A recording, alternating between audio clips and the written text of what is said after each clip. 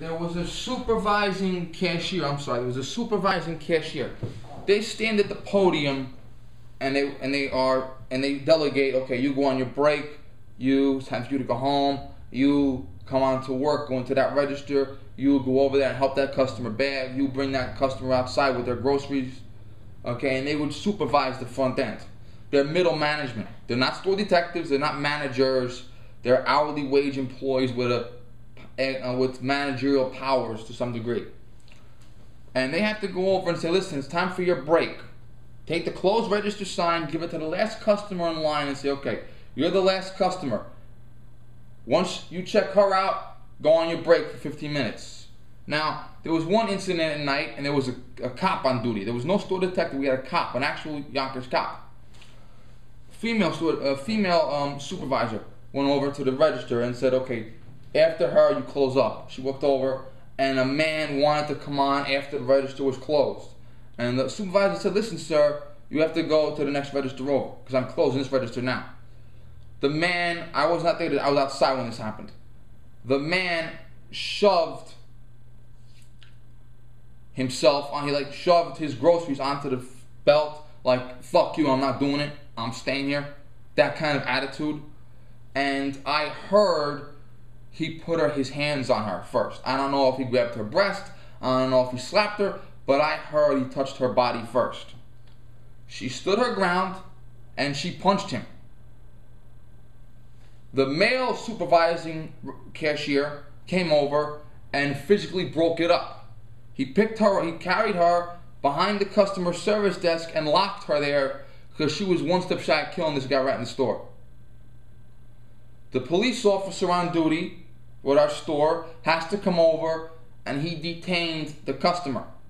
And at the end of the conversation, he said to the customer, you're not welcome here anymore. If you come back again, you're being arrested for trespassing. And the customer quite angrily left the store. In fact, I have what we call a U-boat. It's a flat cart. It has like a flat bed with wheels, and it has a handle here and a handle here. It looks like a giant U. From far away, we call it a U-boat. I had one standing right next to me. I had come in at this time. And on the way out, the guy knocked it out of the way. And he almost hit me. He didn't hit me, but he almost did. And he walked out of the store. That was the end of it. The male supervisor looked at me and said it's a good thing he wasn't here. Because a few months earlier, me and the head store detective put a guy in the hospital for robbery. And he was afraid that I would have beat the shit out of the guy. I would have definitely stuck up for my supervisor. I would have tried to protect her or tried to protect him from her. But she was not charged with a crime. Nor was she punished by the store. She was not suspended. She was not written. They might have had a report written about it, but she was not punished because she, the employee at the store, had a right to stand her ground and defend herself. She was not required to retreat. Even though she had this entire area behind her to run away, she was not required to retreat. You are allowed to act on your own or by agent, like I said, the manager hiring the store detective. You ever see a celebrity guy is hiding in the bushes with a camera and the bodyguard runs over and beats the shit out of them? Okay, the bodyguard has a special license. I have a license too, by the way. It's an on guard license, New York State. The bodyguard has a special license. He is hired by the celebrity to protect them and their property. So the bodyguard is not required to retreat because he is on his employer's property.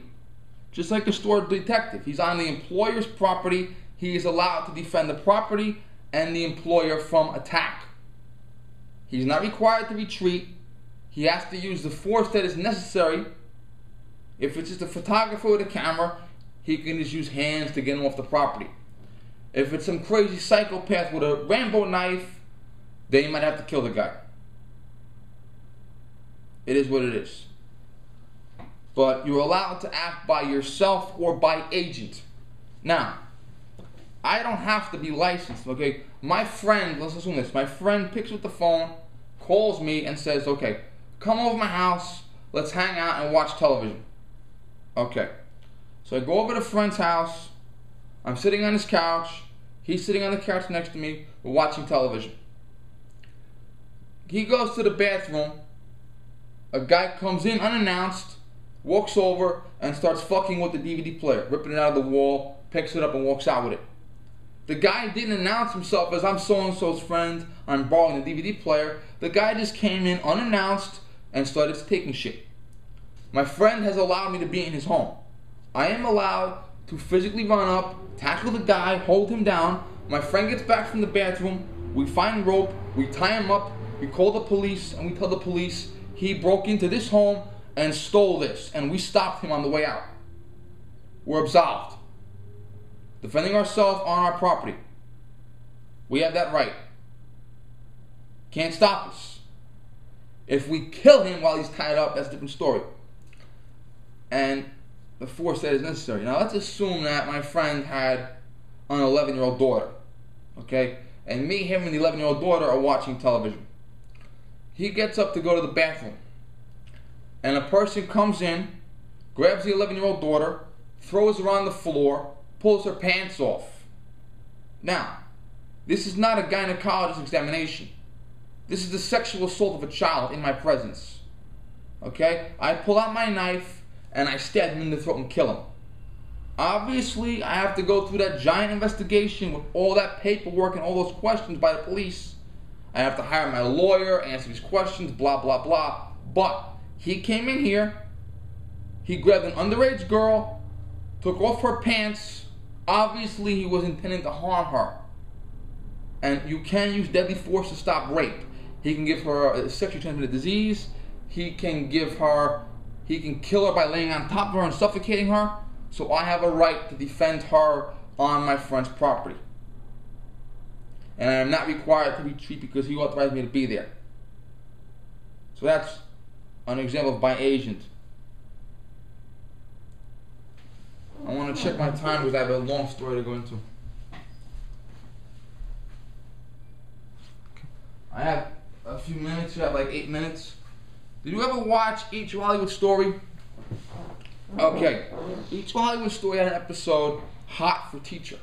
They investigate scandals involving teachers and their students involved sexually. There was one student who was 18 years old and he was involved with his female teacher sexually. The 18-year-old came to the house with the wife and the husband. And the husband was aware that the 18-year-old was fooling around with his wife. The 18-year-old stopped in front of the house, not in the house, in front of the house, up at the curb.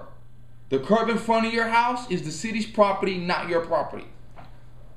And the husband called 911, yada, yada, yada. The punchline is, he grabbed his shotgun, went outside, pointed it, pulled the trigger, and killed the guy. He ran away. The police caught up with him. He was charged with first-degree murder, or second-degree murder. He pled it down to manslaughter. Here's the issue. Self-defense means someone is going to hurt you immediately, and you needed to use violence to defend yourself. Now, did he shoot the guy because he was afraid of him? Or did he shoot the guy because he was mad at him? That's the number one question. The number two question is, he advanced off his property. The castle doctrine ends at your property line. Okay? Once you've gone over the property line, no castle doctrine for you. Okay? He was in the house locked up. Now, if he grabbed the gun and the kid came into the house, that would be a different story. If the kid got out of the car, stood on the front lawn, and showed him a fully automatic assault rifle, and he shot him, that would be a different story. But at the time he walked over and pulled the trigger, the problem was he probably was not in danger. He left the house on his own free will, held the shotgun and shot him. Could he have been in danger? Maybe, maybe not. But you're supposed to stay in your house with the doors locked, the windows locked. You can get a gun for protection. You can prepare it for protection. You can keep it by you for protection. But you must allow the suspect to advance. Because once he advances, he's put the law in your hands. If you go out of the house and approach him sitting in a car parked in a public street, You've put the law in his hand. And now you're the murderer. What I would have done in that situation was, well, I probably would have picked my wife up and threw her out of the house and said, okay, be with him. But what I would have done in that situation is very simple. Board up the house, turn off the lights so you can't be seen, get the guns ready, get everybody down their hands and knees, away from the windows, away from the doors. If possible, take heavy furniture and move it around so you can hide behind it as barriers. And if the guy wanted to get out of the car and advance on me and I had to shoot him, that would have been a different story. But the issue is, what if I leave the house and there's another guy hiding in the woods, the bushes? What if I leave the house, the guy gets out of the car, shoots me dead, my family's alone? Okay, you should stay in your home, board up. Whatever's going to happen is going to happen. If he's going to come on your property and fuck with you, then that's a different story.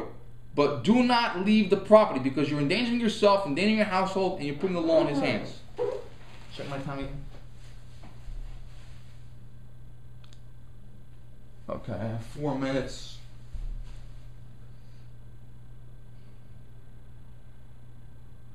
Okay, I'm going to go into the blow by blow, so we're going to need to stop now.